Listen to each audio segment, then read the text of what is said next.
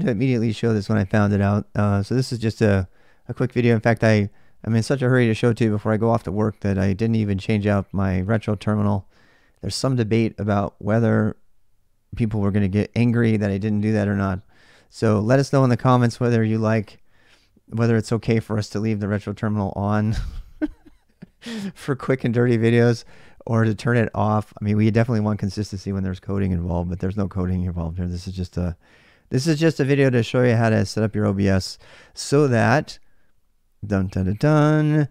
you can have the music taken out of your VODs.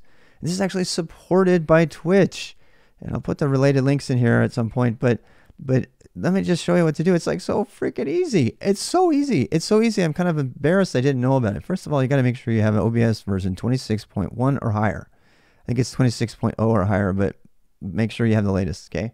And this is Pop! OS, so this is a Linux thing. This is not a Windows thing, which is even more amazing. So down here, I mean, you know, you got your normal things, right?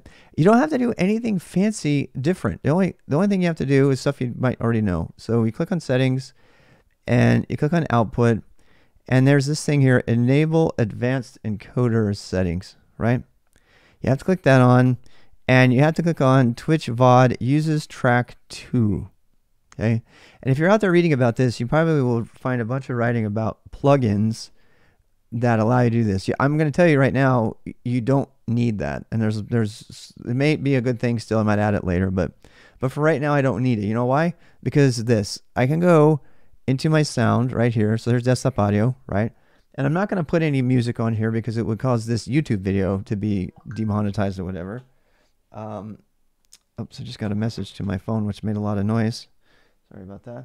All right, so watch. If I click on this little gear right here by the thing. Okay, by the way, another thing.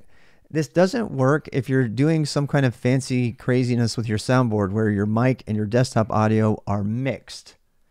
And I was doing that so I could listen to the exact volume levels, and I've since stopped doing that so that my mic is on its own channel, which this is a soundboard, by the way, coming in. And this is the desktop audio. This is everything. This includes your gaming sound.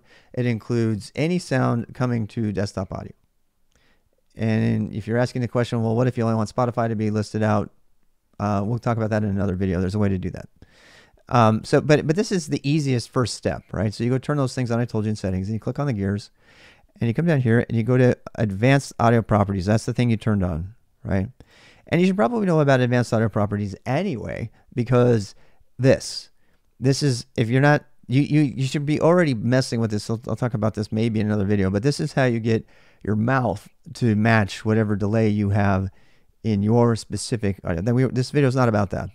And you can turn off audio monitoring, which I don't fully understand, to tell you the truth right now, but here's where the real magic comes. So all you have to do is turn off track 2.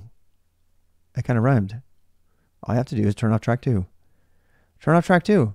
Anything that goes to track 2 will be saved in your VOD. Anything that doesn't go to track 2 is not saved in your VOD. So that means, now there is obviously a big disadvantage of this. And I'll talk about some of it later. So I don't want people to have to mute like their entire gaming session stuff. If you do this, the only thing that will be in your VODs will be your mic. Anything that comes through your mic. And so don't do this initial beginner step unless you're absolutely sure. I have no problem coming in here and turning it back on when I have desktop sound that I want to cover. So like if I'm, if I'm doing any of my clips or stuffing, you guys know I love clips. So what's a clip we could do that's really fast? I'm trying to find one that's appropriate. I have a ton of clips. Which one should we do, guys? How about 44? I think it'll be fine. I think it might be too low, actually. Yeah, let's turn the sound up, actually. So yeah. So here, the funny thing is watch when I do this. This will be in the YouTube video, but the clip I'm about to do will not be in the VOD, and I kind of want to do this to prove the point. You know, that's so just like your opinion, man. I can just voice what he says, right? So that was MPV that played that, and it played it just fine. but it did not save it to the VOD because it was coming from the desktop audio. And that could be my Dota 2 game sound. It could be anything. It's not going to work.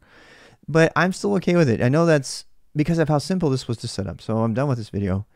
You know, you just click here, you click on advanced properties, you turn off track 2, and then you make sure that in the output you have enable advanced encoder settings and Twitch VOD track uses 2.